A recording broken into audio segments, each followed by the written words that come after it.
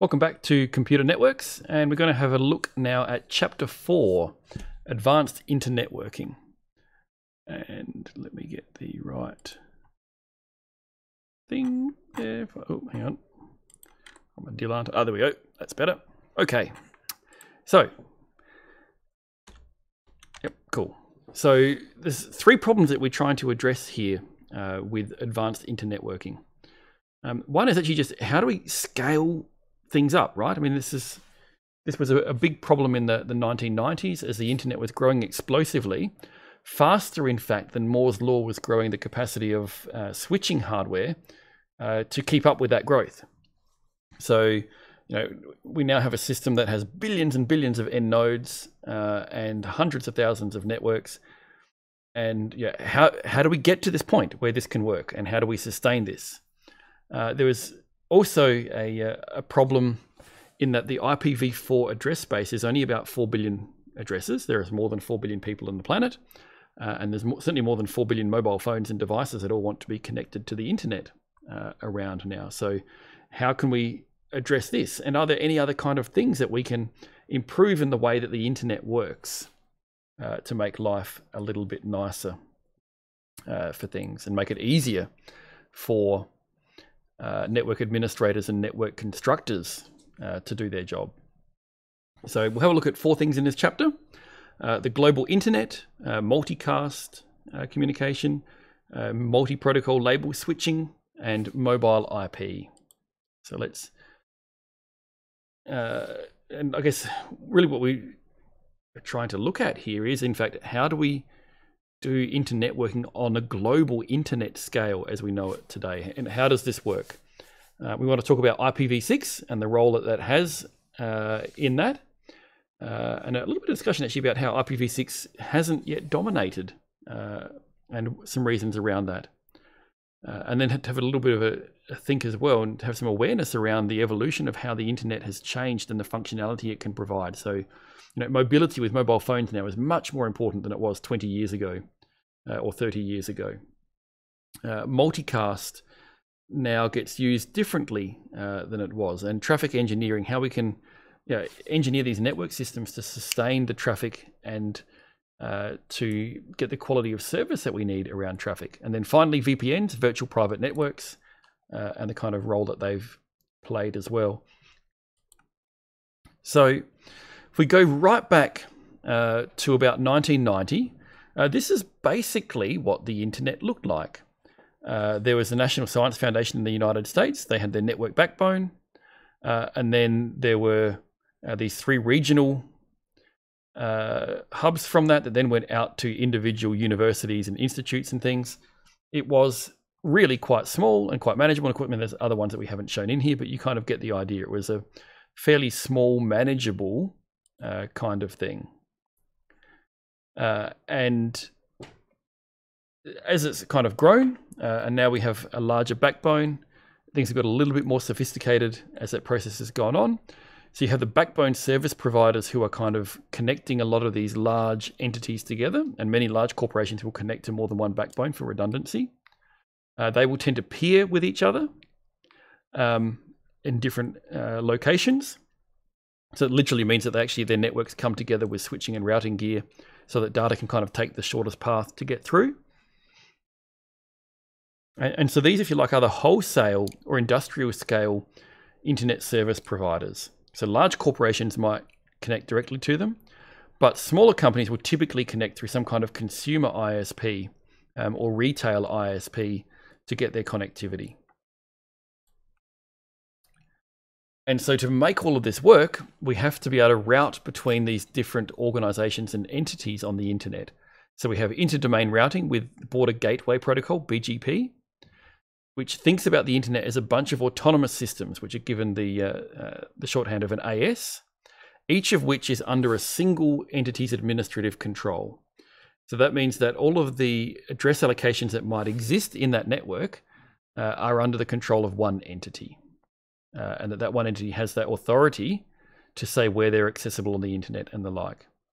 And so it typically corresponds to an administrative a domain of administrative control. So universities, companies, backbone providers, these are good examples of the kind of things that will tend to have an autonomous system number. Small companies and the like will tend not to, because their networks are not large enough to warrant a separate AS. And so, again, it will be at the ISP level, or a large company will have an AS. Small retail customers, including small companies, will tend not to have an AS. Their ISP will have the AS, summarizing all of the ISP's routes. And so if we think then about a simple system that might have two autonomous systems. So the first autonomous system is R1, R2, and R3 up here. And the second one is down here. So the key is that the autonomous systems typically will have only one or very few interconnection points to the rest of the internet, so that they can be seen as a bubble containing those networks. So from the outside, the internet doesn't care about the internal structure. That is only the concern of that autonomous system. And so this simplifies the global routing complexity. And so this really is the goal of this. So giving some hierarchy to allow for this abstraction, this through aggregation of routing information. And that this abstraction, as with all things with abstraction, it improves the scalability of this. So again, as we showed in the previous one, you have an internal routing problem, which is much simpler, which the autonomous system looks after. And then it's only the connection of that autonomous system to the outside world that is the concern of the global routing system. So we have these two different routing domains. And indeed, routing domain is another way of describing these things, really. And so we can think about this as a two-layer process, again, as we're talking about here with the two parts. So one is intra-domain. This is inside the AS, and it can use whatever mechanism it likes, because it's only itself that needs to know about it. But the inter-domain routing protocol must be an internet-wide standard for it to interoperate across the entire internet. So this is where we have exactly these protocols. So we have exterior gateway protocol and border gateway protocol as two ways of doing this inter-domain routing. So EGP uses a tree-like topology on the internet, a little bit like what the spanning tree protocol did for Ethernet, but it didn't allow for a graph structure. So where you had suddenly starting to get all of these multiple interconnections and peering points that improve the performance and scalability of the internet, EGP couldn't handle it. On the other hand, BGP was designed precisely to deal with this. So it just assumes that the internet is a bunch of ASs that have some arbitrary sets of links to other ASs, and is able to handle this. And so this is what's needed for today's internet to make it perform adequately. And yeah, and so connections can be made and broken and moved around the internet. And this will tend, the whole purpose of it is that it will still keep the whole thing connected. So as we said with BGP, some large corporations will directly connect and have their own AS. But for most companies, they will actually just connect through one or more service providers that will have an AS. So this will be an ISP typically, or they might have a collective. So for example, a group of universities, small universities might actually form their own kind of arrangement where they peer to one another, and then that has a common AS that goes out to the internet via one or more points of connection. So again, with BGP, if we're looking at BGP4, again, it's allowing for this arbitrary set of interconnected ASs. Local traffic is that traffic which originates or terminates within the AS, and transit traffic is traffic that needs to pass through the AS to get to its eventual destination. So then we can think about AS as really as kind of being three kind of groups in here. You can have a stub AS. This is really where you just have an entity, a business or a university that connects to the internet in exactly one place. So it will only carry local traffic because there's no other way for it to go out. A multi-homed AS is one that connects to more than one other AS, but is not interested in carrying transit traffic. So this will tend to be large companies. So they will connect for redundancy, but they're not interested in being part of the internet backbone. And it's the third category that, if you like, is the backbone. These are transit ASs. So they're, what they're intending to do is to carry traffic for other ASs to connect them to the rest of the world. And so without that distinction, if a company decided to be multi-homed, they would run the risk of having huge amounts of traffic flow through their links if the internet thought that they were a shortcut to get somewhere.